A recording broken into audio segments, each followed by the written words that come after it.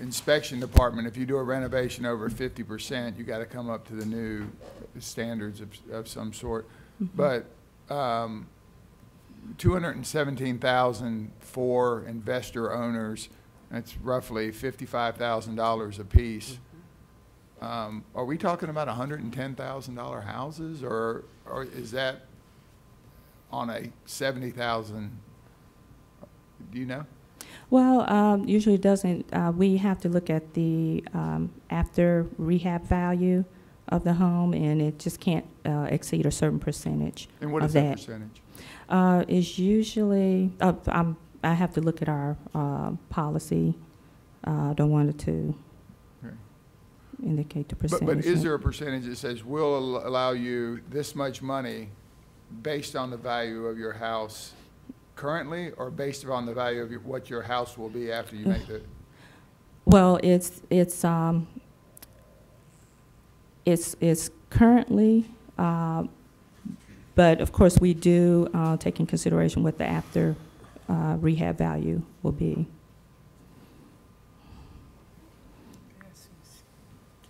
Thank you. Ms. Council.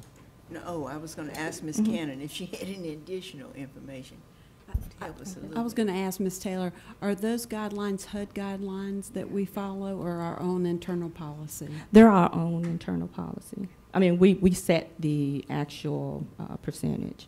Okay. All right.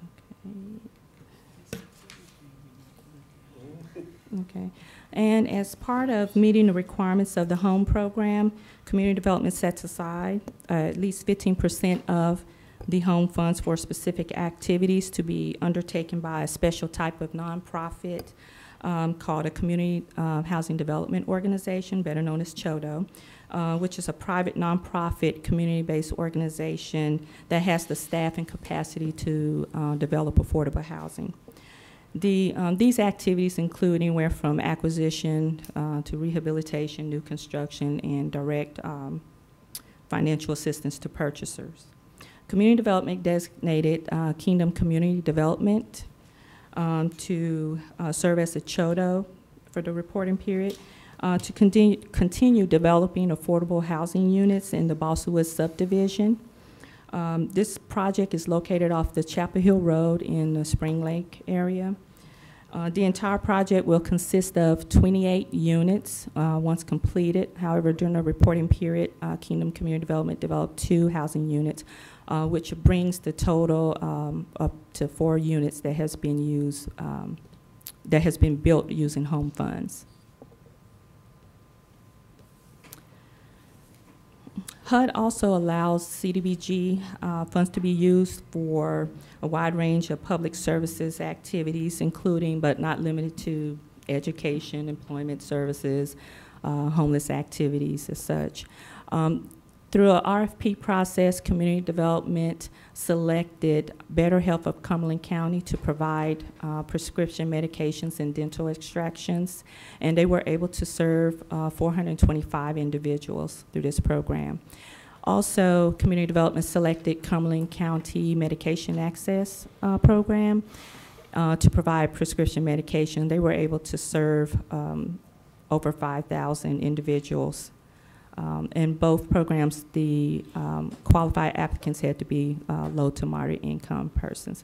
In addition, the community development also used the CDBG funds to match the activities and that were provided through the ESG and the COC program.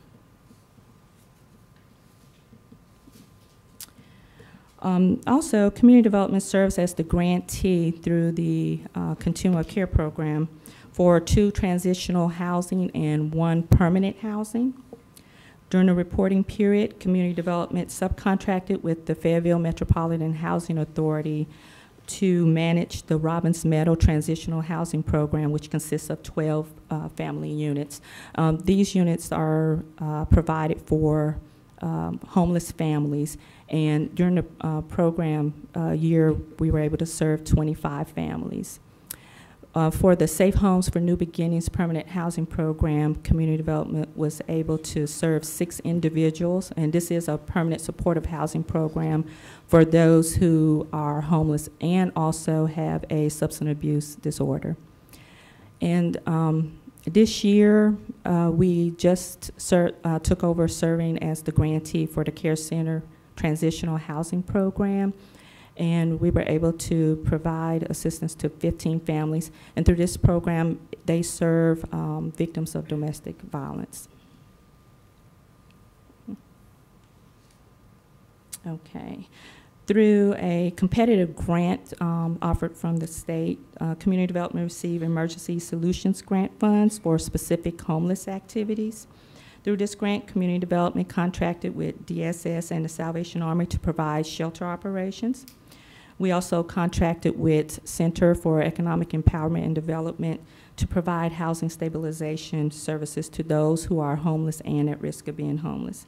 In addition, the ESG funds were used to pay a portion of the cost for the homeless management information system.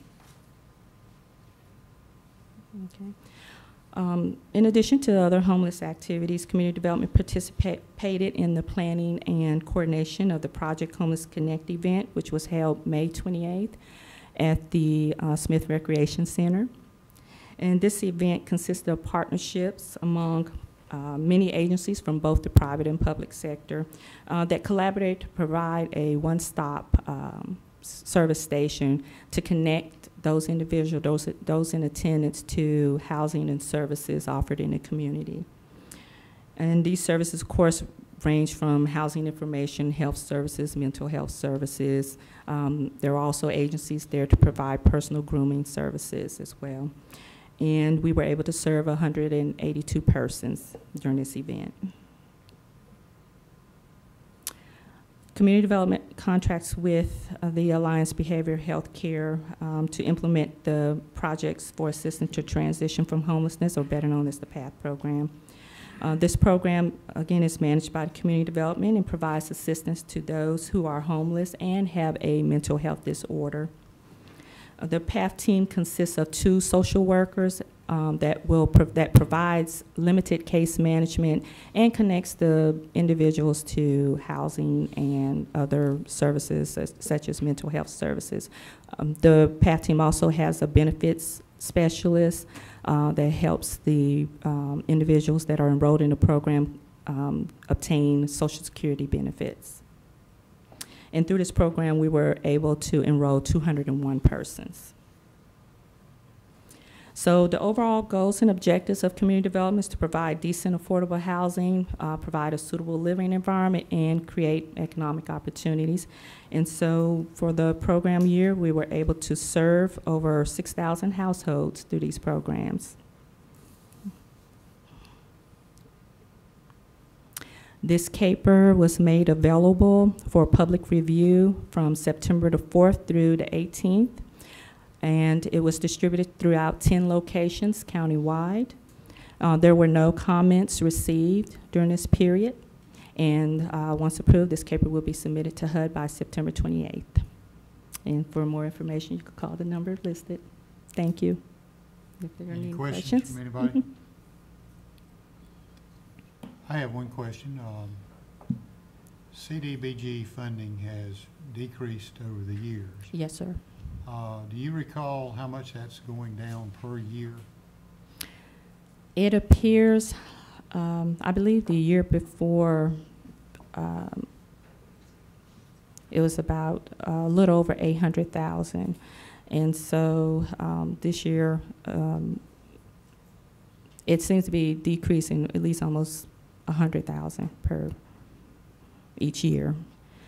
So we try to still make an impact with the little amount of funding that we receive. We try to seek, that's where we try to seek other partnerships with other agencies to leverage, you know, those funds and still be able to serve at a certain capacity. Okay. Thank you, ma'am. Mm-hmm. Thank you.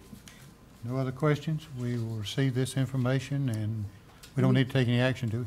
We do need to hold the public hearing, open the public hearing. Now? Yes, sir. I didn't think I read that. I didn't think we were gonna have a public hearing. Okay, any speakers? There are no speakers. Okay, I'm opening the public hearing, close the public hearing. Now what will we do? Just receive the report? Receive it as information. Okay, I understand it now. We'll receive it for information. All right. Mr. Chairman, the next item is an item of business. It's item number 4, consideration of approval of interlocal agreement with the City of Fayetteville for conducting economic development activities. Included in your packet is a copy of the interlocal agreement between the county and the City of Fayetteville that has been proposed to continue the cooperative effort of conducting economic development activities. As you may recall, at the September 8th meeting, we had an in-depth discussion about the interlocal agreement.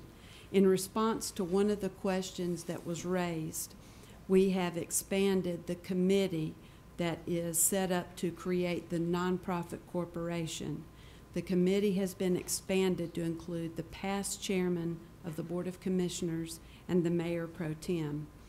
To meet the goal of having the new entity in place by January 1st of 2016, the interlocal agreement really needs to be finalized at this meeting, because our next action would be to begin creation of the new board for this economic development entity during the month of October. The recommendation this evening is to approve the interlocal agreement with the City of Fayetteville. Okay. Any questions, any comments? Motion? I have a question.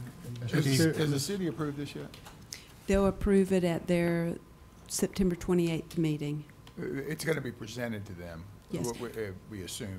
They had a discussion at their work session on September the 8th, and at the end of that meeting, their intent was to approve it at the end of the month.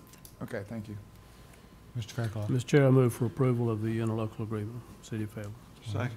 Been a motion and a second. Any further discussion? Well, my light lit up.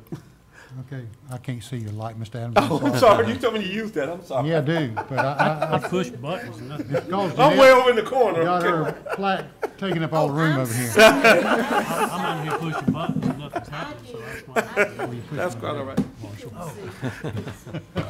right. Just 2 questions, all I have, is under staffing, we've got executive director, which we don't have, existing industry director. Why did we put the existing there and not on any of the rest of we got the recruiting, the administrative, but there's not like we put existing in front of them like we were keeping them? That's for industries that I've already located here.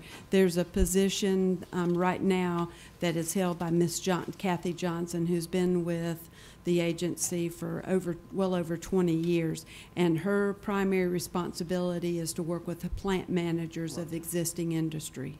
Well, that just says existing industry director. So, I mean, all of these people, recruiting directors there, the research manager, all of those people are still there? Yes, Are there now? yes, sir. These are filled positions. That's why I'm just saying, why did we put existing in just front of one of them instead of all of them? Or not put it in front of any of them? It's the position title. It's the- Existing industry. Is that's what it's called? Yes, that's Okay, what it's I got called. you, okay. Existing industry. Okay, I got you. And under the current proposal, current staff would be transition. I made a comment the last time, and it didn't seem to be incorporated.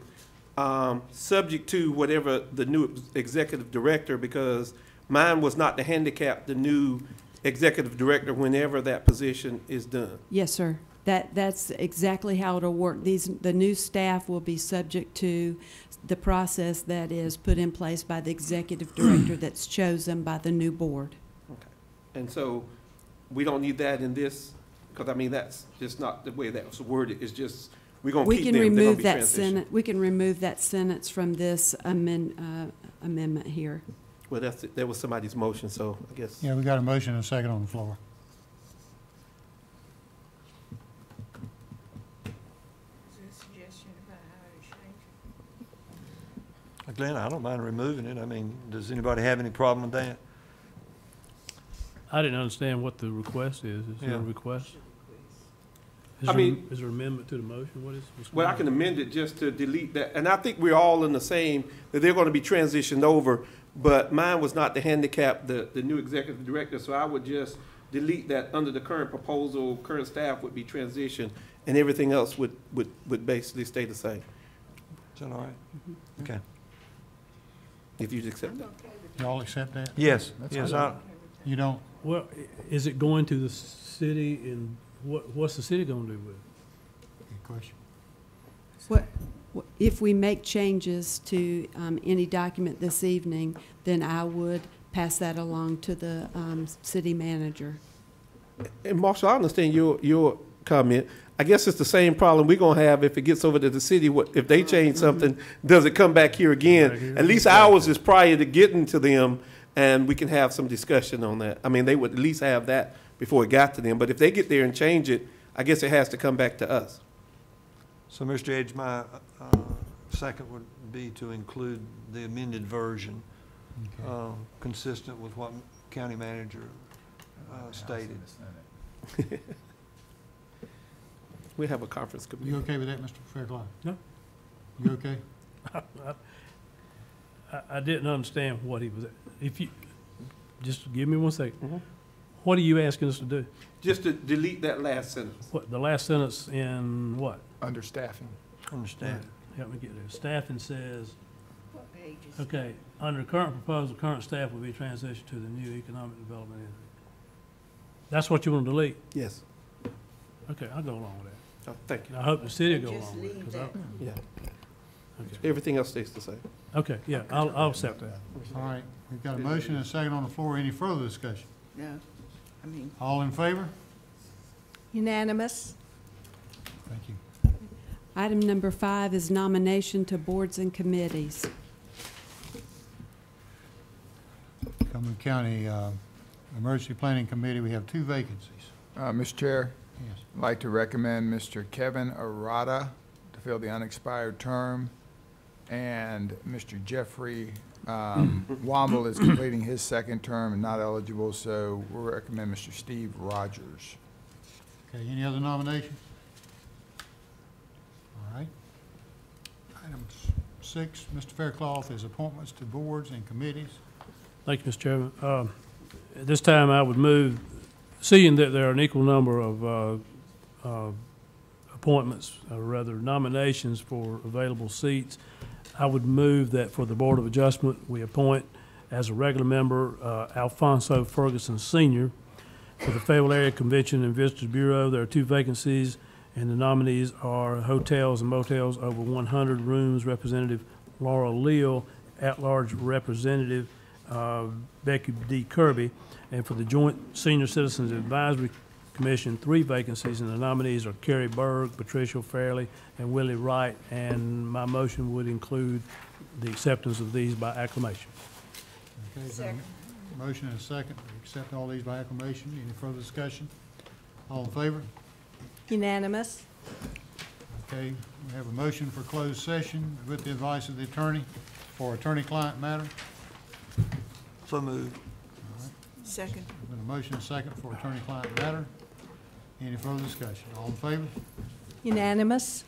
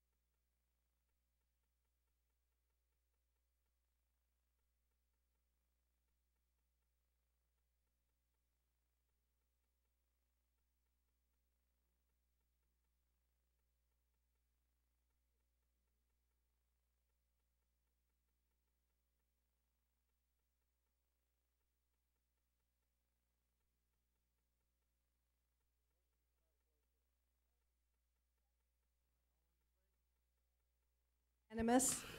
All right. What's the wishes of the board? Mr. Chair, I have a motion.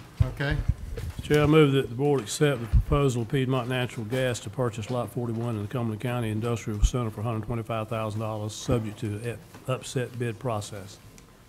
Second. all right. Second motion, any discussion? All in favor? Unanimous. Mr. Chair, my second motion is that we approve the settlement of a claim with Jewish Williams in the amount of $5,000 for alleged injuries rising out of alleged fall at jail on September 30th, 2012. Second. There's a second to that motion, any discussion? All in favor? Unanimous. A motion to adjourn. Marcia, 8 o'clock. And let a me second. send that. And a second. Football tonight. She We are adjourned. She won't be able to read.